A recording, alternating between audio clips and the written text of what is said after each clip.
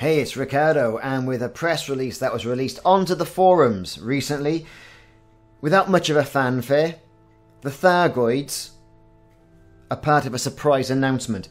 This surprise announcement is going to take form of the Thargoid Incursions. It's going to deal also with the background simulation.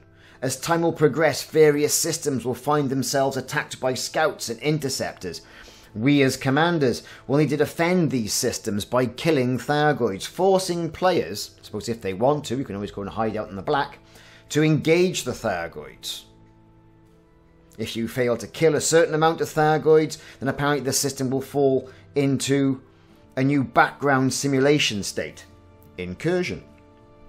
So, when a system state enters Incursion, apparently what's going to happen is one starport present in the system that can be damaged will be damaged. Okay. Each week that passes whilst Incursion is active, another starpoint that can be damaged will be damaged. If a starport has been fixed after being damaged but the system is still in Incursion, it can be damaged again. Okay, so loads of stuff. So more integration with the Thargoids. This is really what we wanted, because so far, I mean, as it said, you know, our engagements with them, unless you've gone looking for them, have been a bit, you know, a little bit lackluster. So if this is going to engage, you know, a serious Thargoid threat, then I'm totally all with it. It has to be said. Totally all with it. So, attacks on starports. We've already seen attacks on ships. Could this be leading to a new state of play within the game? We saw in the old 1984 clips that, you know, the Thargoids really were a threat back then. They really were a pain in the backside that had to be dealt with. But you could deal with them on your own in your Cobra Mark III, back in the oldie 1984 version of Elite. These days now you need a big investment. You need your squadron as well to try and take out these interceptors. I know some people have done them individually.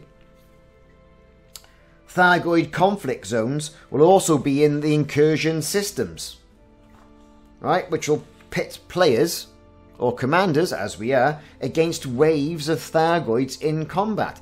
That would be great. That would really see how these new ships, or your engineered ships, are really going to be shaping up against what they're calling as this threat. As long as the Incursion state will last, currently, it'll last indefinitely until players remove it, which is good, okay? And the amount of kills are going to vary. So there's going to be a live stream coming up on the 22nd of November where they'll be exploring the new Thargoid combat zones.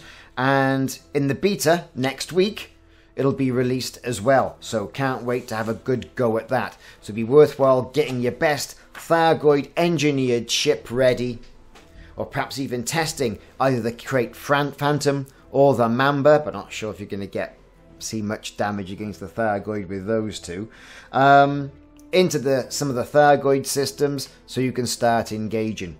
They haven't released what Thargoid systems are, but I mean there's Thargoids present currently in the beta map as they are, so I imagine that would be a pretty good place to go and start.